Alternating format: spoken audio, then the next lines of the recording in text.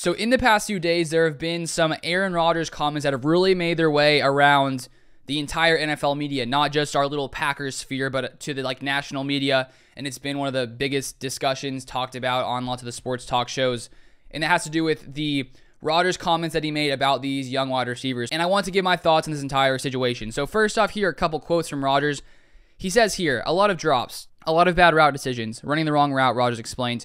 We've got to be better in that area. The regular season is coming up. Yeah, it's coming up. It really is. We're going to play our best guys when the season starts. And whoever those guys are going to get the reps. It's the guys I trust the most and the guys the coaches trust the most.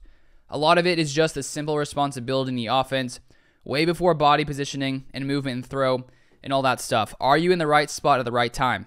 Are you running the right route? So with all the young wide receivers we have here in Green Bay, Aaron Rodgers knows that he needs to get these guys to a level where he can trust them when the season starts in just a few weeks. And I think that him coming out and saying this in a press conference, he clearly thinks this is probably going to lead to them really getting and really being motivated to come in here and do exactly what they need to do. Because in a press conference, probably sometime in the past year I listened to it with Rodgers, he was talking about how every single player has a different way that messages can sort of, really resonate with them and motivate them to be the best player they can be. And so I think with Rodgers deciding publicly to come out and say these guys are struggling at times, it's a little messy and sloppy, and they're not exactly where they need to be, I think that him doing this, he really probably believes that this is going to lead to the best coming out of these young wide receivers. And I think that these guys responded well the next day, played very well at practice yesterday overall. And we have here some of the receivers responding to what Rodgers said. And apparently also the next morning they came and had some kind of meeting. Rodgers gave them some advice and some more pointers and sort of explained himself even more when it came to his expectation for these young wide receivers. And this is from an NFL.com article from Samori Toure. It was just really giving us advice, rookie receiver Samori Toure said Wednesday via ESPN. Basically letting us know that the Green Bay receiving corps has always been held to a super high standard. All the legends who have been through here, it's just about us carrying on that standard and stepping up. Then from Romeo Doubs, he said, he just wants to see what he sees, the fourth-round pick said.